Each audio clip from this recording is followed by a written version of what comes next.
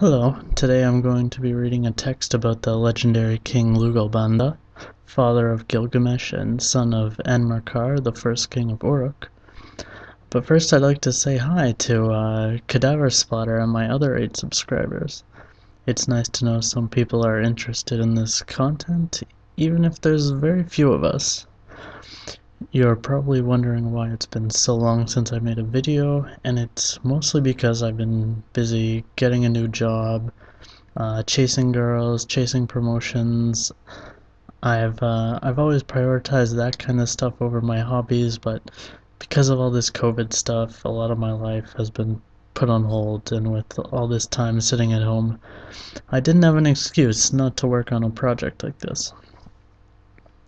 So, the text I'll be reading is not one of the well-known Lugalbanda legends known from later periods.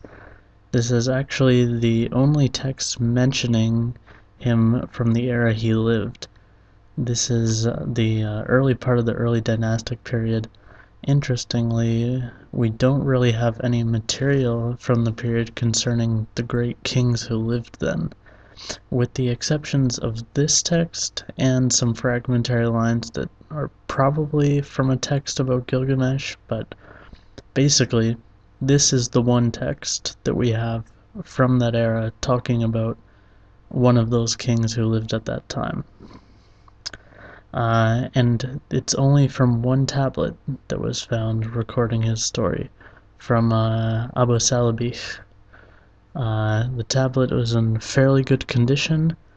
However, the majority of the story is not known because this is actually a school tablet where the student has copied out a section from the middle of the story, made a divider, and then continued with the part near the end of the story. So a lot of the context we have to guess about based on what we know from Lugalbanda from much later texts. On top of that, there's another layer of obscurity because the text being so old, much of the grammar is not written, and even the parts that we do have, they have to be interpreted because a lot of the grammar is not there. And because of all this, it's not as easy for me to simply present this text as I would some of the other ones I've done. You've just got this chunk of the middle and then some by the end. So first I'm gonna do a preliminary explanation of the text just so people kind of understand what's going on.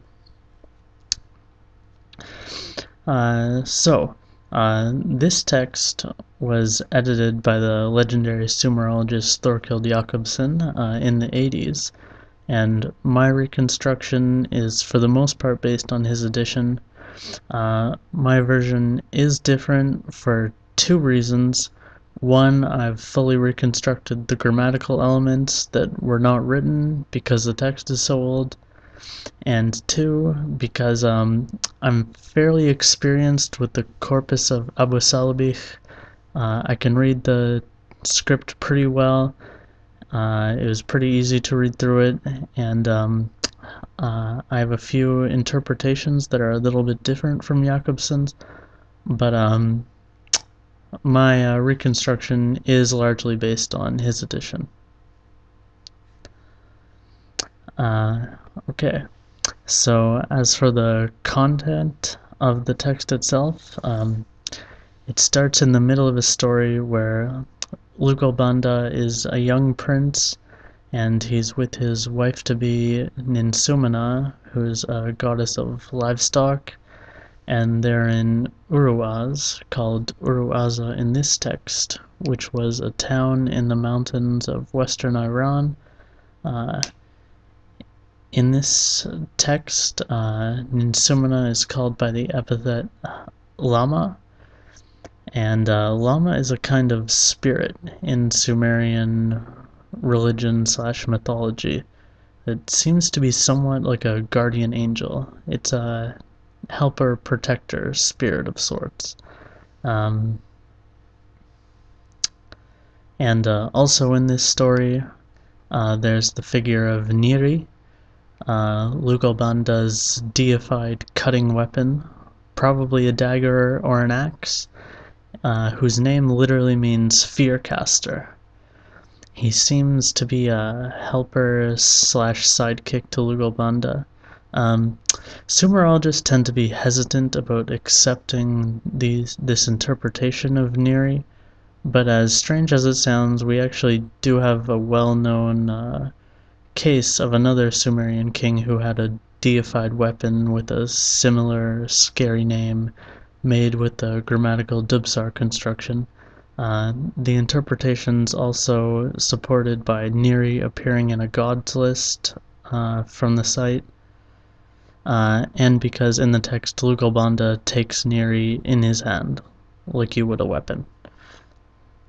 So anyways, next in the story, he's with Lugalbanda and Ninsumuna. They're in Uruaza, and they go back to Uruk to see the Lord, who is presumably Lugalbanda's father Enmerkar. However, they're concerned about some issue involving a delivery tablet. And based on later texts about Lugalbanda, he was probably sent as a diplomat to Arata or some similar land in the Zagros Mountains, which is modern-day western Iran, to deal with some matter of delivery, maybe collecting tribute from a vassal state or sending a royal gift, something like that. However, there was some kind of issue because Lugalbanda in the story then needs to be helped by the divine ghost of his mother. Jakobsen speculated that maybe the delivery was used to help Ninsumuna or pay her bride price. So that could possibly be what the issue was. And it's at this point where the text cuts off before resuming again. The exact line where it ends, Ianita, it means 5 males. So what's going on here is we know from later texts about Lugalbanda that he had 10 children. And the line before this, it's asking his divine mother to decree good pregnancy for his wife. So what's likely happening here is they're going to ask for 5 male children and 5 female children. Anyways, then when the text resumes, it's Neri is asking the divine mother of Lugalbanda about something about the gate of the city, and if the interpretation is correct, he seems to be asking for some position as an overseer regarding the gate of a city, perhaps as a reward for the help that he's given Lugalbanda throughout the story. Yeah, so that's the basic content of the story. So now that you know the background info, I will read the text. And first I'll be doing it in a reconstructed early dynastic 1/2 pronunciation.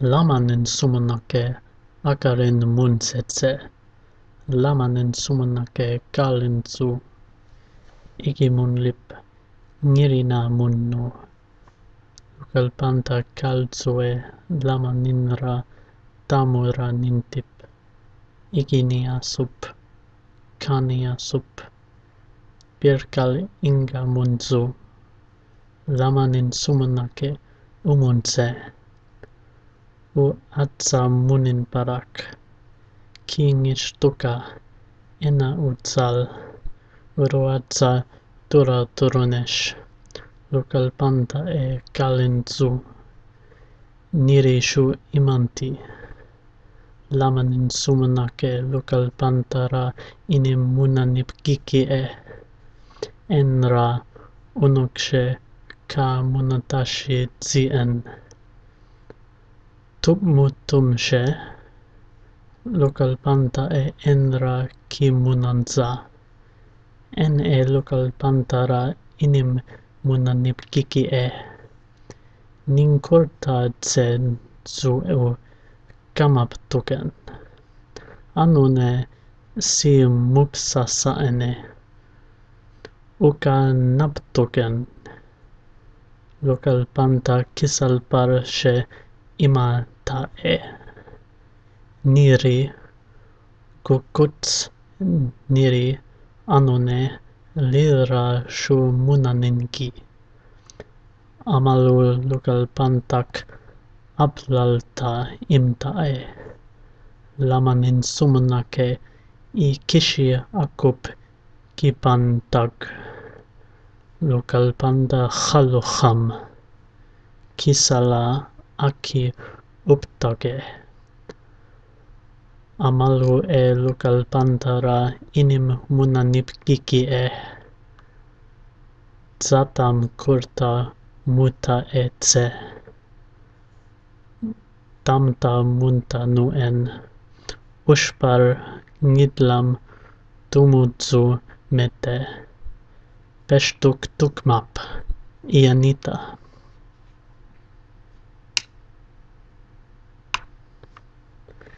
Niri anune lira munadzaga.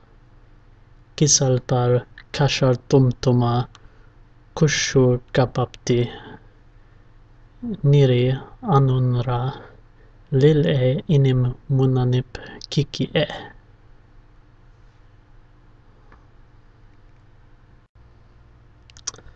And now for the classical pronunciation.